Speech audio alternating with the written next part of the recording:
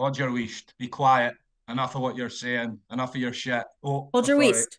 Hold your weast. Exactly. Yes. Hold your weast.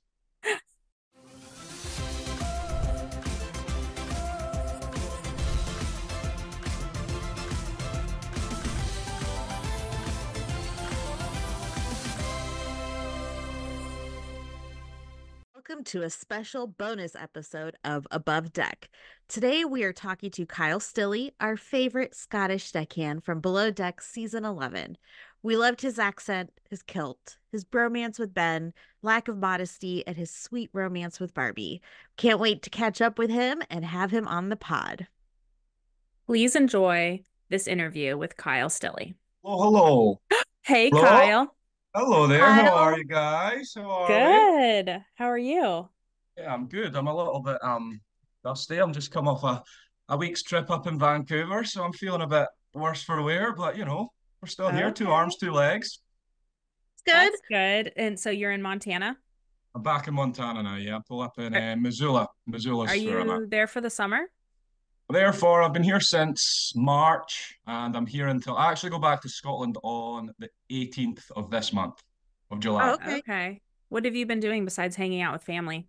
Just hanging out with fam. I've done a few trips. I've got some family up in Whitefish as well. So just kind of been touring around, hiking, doing a lot of drinking. So, not heavy drinking, but just enjoying the summer.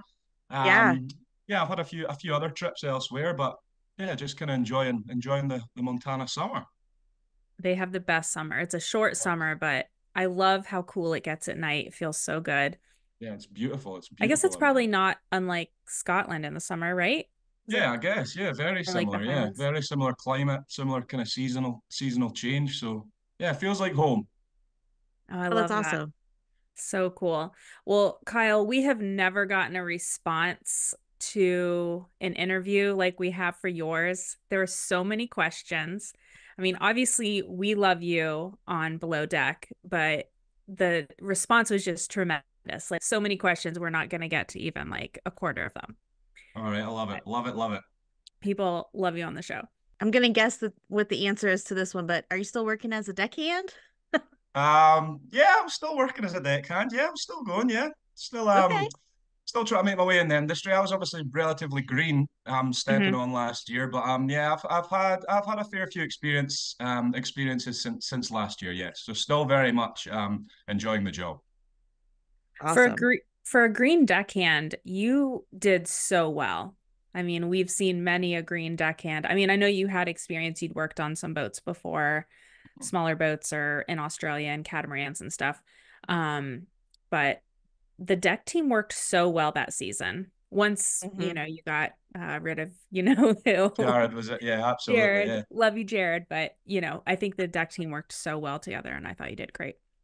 Yeah, we had a great team. I got on. I mean, Ben and Sonny were. I mean, as much as they had their qualms and their relation, which I mean, it shows they're still together now. But I know. yeah, I think we all were. The three of us, especially, I think we worked really well together. Yeah, Yeah. Here's a question definitely. from at JackDoc2. How did you get on Below Deck? So, did you apply or were you kind of scouted on social media? It was kind of so I did apply, but like I'd applied for something else using a Hmm. video for it was actually Squid Game the challenge. I'd Oh, I Oh, love applied for. that wow. show. Yeah, because it was like a £1 million prize, and I was like, because I'm not big on doing this and the whole video thing, right? So I'd Yeah. like sent a video, like a cheeky video to that, and also used it. I'd also used it for an application for casting for the show. So yeah, I mean, I did apply, but it was a very haphazard kind of application, and then yeah, just kind of one thing led to another, and I was in Grenada. Oh, I That's love that. awesome. Oh, are they going to do another season of Squid Game Challenge? Because you should I'm do that. I'm I'm not sure. I had nothing. I had no as much as I would have liked to get on there and get that £1 million prize. I heard nothing back from them. So yeah, you'll Oh, have to ask man. different people for that one. Well, you would have Oh. had to compete with an awful lot of people to for that prize. Yeah, So, exactly. I don't Yeah. know. Plus, it's kind of terrifying. Um, Okay, so let's see. So most of the questions we got for you are some iteration of, are you single? Will you go out with me? Things like that. Um, This one made me laugh. At char_1129 asks, are you single and can we please be together either way? I mean, yes, I'm still single, but maybe take me out for a drink first before we make any commitments, right? Right, right. Would you consider dating a fan, like someone that slipped into your DMs? I'm not gonna lie, there's been a few over the past few months that I've been let's just say I've been enjoying the newfound fame. So yeah, Oh, we'll shoot. not elaborate any further on that. Well, you're lucky because you froze for a second, so we didn't really get to hear much. Oh, that was very lucky. Okay, yeah, I lucked out there, but I will say that I've definitely met some fans along the way. We'll say that. Okay. Excellent. Okay. Well, if all the questions we got for you are any indication of your DMs, what your inbox looks like, I can only imagine. Yeah. Yeah, there's some questionable DMs there as well. I mean, some lovely DMs, don't get me wrong, but there's some very questionable messages that I've been getting through. Yeah. So there was a scene that we didn't get to see last season where your crew went tubing in Grenada and something happened where you ended up without swim trunks on. Oh, Please it tell was us about that. brilliant. It was brilliant. So, yeah, our day off, Kerry Cap was got us set up river tubing, and it was a great day as well. It was a phenomenal day, just floating down the river. The boys that did it, there's three boys that kind of followed us running through the river, making sure you didn't get stuck, etc. Mhm. And I knew something was going on because Benny, for about half an hour to an hour before, he was like, "Oh yeah, the last group of guests have left us these shorts. They want you to put them on and get a photo." And Dylan, being Dylan, the puppy dog, he's got them on straight away. But I'm looking at Benny and I'm like, "Nah, there's something going on here," because the shorts themselves had the Loch Ness monster on the shorts, like they're little Nessies on the shorts, right? So I'm Okay. going, "There's something going on." But anyway, I was like, "Yeah, I'm in." So we're getting about halfway down the river, and I jumped in. I'd been in swimming, Mhm. and I get back in my rubber ring, and I just look down, and I'm just pulling away my shorts, like coming away at the seams. So yeah, Benny got me real good on that one. He got me real good on that. So yeah, hats off to Benny on that one. That's so But yeah, funny. disintegrate. I mean, I'd seen them before. I'd never seen them used before, but yeah, disintegrating swim shorts is definitely a thing. Yeah, That's we're gonna have to hilarious. Google that one. That's a really good joke. It was brilliant. Honestly, it was brilliant. He done well. He done well. So sad that they did not show that. Like, I'd much rather have seen that than relationship drama or Yeah, anybody well, yeah. fighting. Ain't know the truth. At BuddyBoy66 asks, when are you coming to Australia with Ben? I don't know when I'll be there with Ben because I'm pretty sure he is him and Sonny have definitely got their own thing going on. But Yeah. I was the group of guys that I'm good friends with that I lived with in Whistler. That's why I was up in Vancouver. I'm actually linking up with them in the start of August in Europe. They're all like chippies and etc. over in Sydney, so we can actually the Brits can get a 3-year visa again for Australia. So it might actually it's definitely on the cards potentially Mhm. the end of this year. Not guaranteed, not saying anything, but it's definitely something that I'm looking at because I mean when I was in Australia, I was 18 years old when I first went to Australia, and if I could do it again, I would do it Mhm. very differently. So yeah, it's definitely on my not too distant future, getting back over that side of the Okay, world. well, all your Australian fans will be super happy. So Absolutely. obviously Ben and Sunny are like joined at the hip, but you guys are Oh yeah. still good friends, right? You and Yeah, I mean, I actually spoke to both of them on the phone the other day. Yeah, we still speak. Ben and Sonny are yeah, they seem happy. I mean, I don't speak to them too. It's like anything. You do a job, you go on, and life goes on. So I still keep in relative contact with them, but yeah, once a month, see how they're getting on. yeah. Okay, so this one I didn't understand, but at Shixie asks, does he like haggis and Irn-Bru? Irn-Bru, Irn-Bru. Irn-Bru, okay. Love Irn-Bru. Anywhere in the world that I go, I try and find it. It's really hard to find. And for those of you that don't know what it is, it's basically Scotland's Coca-Cola. It's the biggest selling Oh, soft drink in Scotland. okay. Originally it's like a Scottish merchant that made it in Jamaica, but it's become I mean, it's a staple of Scottish culture, Irn-Bru. If you're Scottish and you don't like it, there's something wrong with you. And haggis, I mean, you might have heard of haggis, Yeah. but Yeah, yeah, I love haggis as well. I mean, haggis neeps a staple Scottish dish, so yeah, love them both. love Oh it. gosh. All right, this is a familiar name. At Melinda Springer asks, who is your favorite charter guest? It has to be Melinda Springer. I can't not answer that question, of course. And I mean, you guys were amazing. You were awesome. So yeah, no, you guys were the best. Yeah, we liked their group. So at Laura_Borealis_ writes, what is your favorite place in Scotland?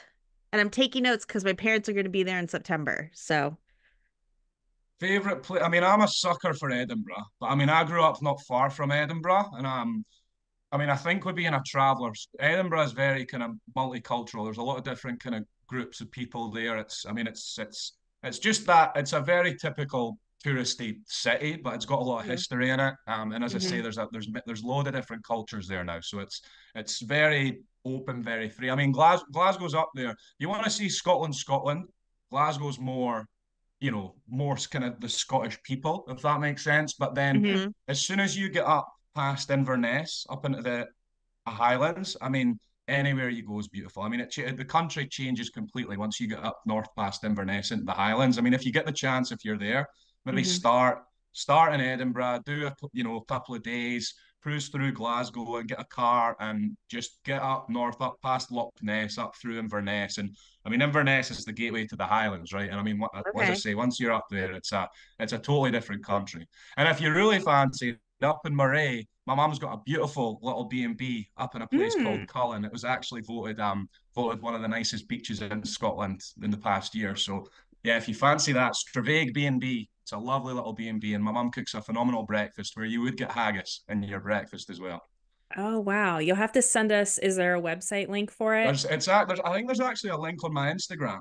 Okay, all right. So I mean, I can pop it up our... again, but yeah, Straveg. It's yeah, as I say, she runs a tight ship. That's so cool. I want to meet your mom. Yeah, she's awesome. She's a good woman. So, Kyle, what do Scottish people think about the show Outlander? Well, I get asked this quite a lot, and I'm not going to lie, I've never seen it. I've never seen it. So I don't know. I mean, I guess people love it, but I hear it's more of a ladies' eye-catching series. It's not so much for the men, so it's not something I have too much of an opinion. It's super sexy, very hot. Yeah, I don't know. I mean, it sounds like it's a good show, but yeah, I can't say that I've ever seen it, to be honest. Okay, well, beautiful scenery too, beautiful men and beautiful scenery. So, okay, have you always liked being naked and flashing your Pen 15? Yes, I mean, if anybody knows Billy Connolly, I mean, one of the greatest comedians of all time, he's always been a firm believer in getting naked and frolicking around. So, I mean, it's just I mean, I understand in the modern world that we're in, it's not the best thing to do because there's snowflakes everywhere you look. But there's nothing better than stripping your kit off and just, having a dance around, It's human nature, I guess. I mean, if you're not into it, look the other way. I love that about you. And I have to say, the older I get, the more I could care less. I kind of get how, when you're 20 something and you're in the gym locker room and you see these old ladies walking around naked, you're like, oh my God, I can't believe they would do that. Now I'm like, I can totally see how I'd be totally fine with that. I do not care anymore. Something quite liberating about that, I think. Something quite freeing about it, Yeah. Within reason, I understand, I mean, I'm not strolling through cities. Right. There's a time and a place. But jumping in a river, a waterfall, a pool, sure. Yeah. On the last day of work, celebrating, Where at Jal Bright 310 asks, where are your rings from? You do have quite a lot of hand decorations. Yeah, I've got a fair few rings actually. Some of them are just mindless. This one particularly, this one I actually got. This is my grandfather's from Montana. He unfortunately died in 82, unaware that he had any offspring. But all the family have opened up the doors, etc. And Keela, actually, one of my cousins, she found it, and I think it might have been cut off him when he was that's a real old ring from John. So yeah, I'm real proud of that one. And then other ones I mean, this one I got in Budapest. I was at a music festival called Sziget. It's on an island in the middle of the Budapest River, the Sziget River in Budapest. Another Montana one. I got this one, and the one below it was in Whistler. This one here was bought in Edinburgh. It's my little Buddha. And then these are kind of just throwaway on this hand. This is my throwaway hand, and this hand kind of means something to me, if that makes sense. Gotcha. But I'm big on swapping them. Like my little cousins back home in Scotland, like I'm big on getting a ring and I'll get them one and then they'll found one for me. So Mm. it's always just been a thing that kind of exchange. I mean, I've got a bag full of rings in my backpack that I travel with that, I'm always looking to swap or, if you get on with somebody and it's just a Mhm. nice gesture, isn't it? Rings will Yeah. always, it's always something you remember, So yeah, Yeah, I just love rings. Yeah, I love them. I love that. that's That's so awesome. special. So this is someone in your family, I believe. At Yupa Stillie asks, That's the who mother. is your mom? That's the Who did mother. you Yeah. miss the most when you were at sea? Your mother, your father, or the Woogster? The Woodster, the dog, the German wire-haired pointer that got. I definitely missed the dog the most. Yeah, he's a good pup. Like he's a lovely dog. We've always had little dogs. So growing up, we grew up down in a town called Selkirk, down in the borders, and Hmm. we always had little border terriers, which lovely dogs. We loved them, but it's like when little dog syndrome, right? You're walking a little Oh dog, yeah. they're yippy, they're always running up to other dogs. So you always had, like, you were always walking and had an anxiety about meeting other dog walkers. Whereas since having a big dog and just walking him off the lead, he's not running up to other dogs and fighting, he's just playful. So, as I Hmm. say, not putting anything against the terriers that we used to have, but yeah, I definitely I miss Woody the most. Oh, Aw. that's so sweet. That's so sweet that your mom sent us a question. So one She of my loves it. best, She loves Bravo. She's just insanely obsessed with Bravo. So of course she really, sent in a bloody message. Yeah. that's so cute. So does she watch Housewives and stuff like that? Oh, I mean, since day one, she's been a huge. I mean, anytime I go home, it's what's on the TV. Housewives are below deck is what she's got on. Yeah, Yeah.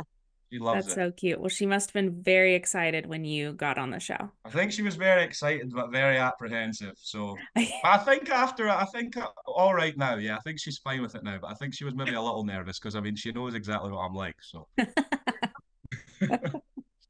So, Kyle, one of my best friends, Kate, and friend of the pod, she lives in Missoula, has been there a long time, and she has some Montana specific questions for you. Okay. Yeah. Yeah. She asks, have you hiked the M Trail? I've hiked the M and I've hiked the L actually. Yes, M and the L. Yes. Okay. And have you Hmm. tried a Rocky Mountain oyster? No, I'm not. If it's oysters, I'm not an oyster guy. I I'm not a think big fan of it's oysters. I think it's balls of Oh something. yeah. Like, I Okay. don't know. Do you know, Kelly? Is it like from I a, Don't know. a Can we moose? find out? Can I be that yeah, guy and quickly check on Look the up phone? Rocky Mountain oyster. it's definitely not from the sea oyster, that's for sure. Oh, I don't know. I mean, if from the sea or from the land, I don't know if I'm a big fan of oysters at all. They're What they're is also known as uh meatballs and prairie oysters in Canada, but they're bull testicles. Bull testicles. bull All right, testicles? I'll try a bull testicle. Well, actually, I'm on board. I'll eat one. Yeah. I mean, try everything once, right? Yeah, why not? Sure. Okay. Okay, so we got this question a lot. You can probably guess what it is, but people want to know what happened with you and Barbie after the season. Um, I mean, we tried. I mean, yeah, we gave it a good run. She came to Scotland. I went to Miami for a bit. It just, I mean, especially watching it back, you can tell. I mean, I can tell, first of all, Mm. what was I thinking? But as well, I mean, you do a lot of things when whether you're in love or whether it's in lust, I don't know. But yeah, I mean, we tried and it obviously did work out. We come from totally different worlds, you know what I mean? So That's yeah, true. a bit of a pipe dream on both of our behalves, but yeah, I wish her all the best in what she does, and yeah, it just wasn't the right fit. Yeah. Yeah, you guys really couldn't have been any more different, but No, you're which is why I think we both liked that. There was something within the Mhm. season where it was like we both knew we were so different, but it kind of worked. And then I Mhm. think afterwards, I think we were. I mean, especially with the whole encompassing experience of going through the Mhm. job and filming, etc. Mhm. I think that kind of allowed the kind of feelings to kind of linger for both of us afterwards and maybe made it a bit, you know, in the real world, so to speak. I don't think it would have maybe lasted as long, but because of the experience we went through, I think we maybe both clung on to it a bit longer than what we should have. Yeah, definitely a bonding experience to go through something like that. Exactly. Well, it was very sweet how vulnerable you both were, and it was very sweet actually. It Yeah. made for good TV, and you could tell it was real. Yeah. Yeah. So at Lids J100 asks, would you do anything differently about the season? Would I do anything differently? I'd maybe tidy my room, yeah. That's maybe what I'd do, yeah. I'd definitely tidy my room if I got asked to tidy my room. Yeah, that was a definite fuck up on my behalf, which I wanted to be fair. And funnily enough, what they didn't show you, because they showed Ben apologising to Kat, but for a while, me and Ben went back. To be honest, Ben didn't want to apologise, but I was adamant that I wanted to apologise. So I'd actually apologised to Cap, and I had a bottle of whiskey that I was going to give to him anyway, but I managed to wangle it in and make an apology and offer him a bottle of whiskey, which I think he really enjoyed because I mean, yeah, Cap likes to drink as much as me, so yeah, I'll definitely that would be the change that I would do. I mean, I understand the hierarchy and I understand that that's how a boat runs. Maybe Ben's chip on his shoulder and my kind of rubber arm kind of led us astray with that. But that's definitely I would answer the call to hierarchy more. Yeah, I think that's a good call. Yeah. So Kyle, could you teach us like a Scottish phrase or word, like something A funny that you Scottish think phrase or we could word. say? Pod your weisht. Oh gosh. Hold your weesh. Pod your weisht. Hold Okay. your wished. Pod well, I Hold. don't know how to spell it. Hod like hold Hold. your Hold. weisht, which would Okay. be like shut up. Hold your weisht. Be quiet.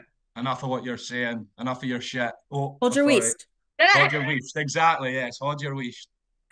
I Or love it. or I right would sound like you're confirming something, but Huh. like if somebody was saying something and you kind of heard it you would hear it and you're like, this guy's chatting absolute rubbish. You would say, "I right, All right. All I right. right, yeah." I like Okay. it.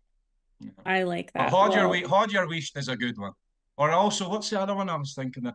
Peely Wally. That's a good one. Peely Wally. Really, Feely Wally. Wally, what's that mean? If you're a bit under the weather, if you're feeling a bit down and ill, you'd be a bit peely wally. Your skin would be peely wally. I love that. Feely Wally. Really, Peely Wiley. wally. Okay. Okay, so you're just not looking well. Okay. Not well, yeah. Okay. Well, I know everybody is hoping that we'll get to see you on another season, including us. Would you do another season? I would do another one in a heartbeat. Yes, if they invited me back, I would Yeah, definitely be there. Yeah, I would answer the call. So yeah, That would be awesome. I yeah. love it. Well, tell everybody where they can find you on Instagram and let us know if there's anything else you want to promote. You have anything coming up? Yeah, I mean, I've not much coming up. I'm kind of cruising around, just in Missoula, Montana. Just having fun, enjoying the summer. Yeah, if you want to find me on Instagram, it's that Scottish guy. Other than that, my mum's B&B. If anybody's traveling up north, definitely get yourselves up there. Other than that, if you just, if you fancy a beer, I'll be moving around. I'll be here in Missoula. I'm back to Scotland on the 18th.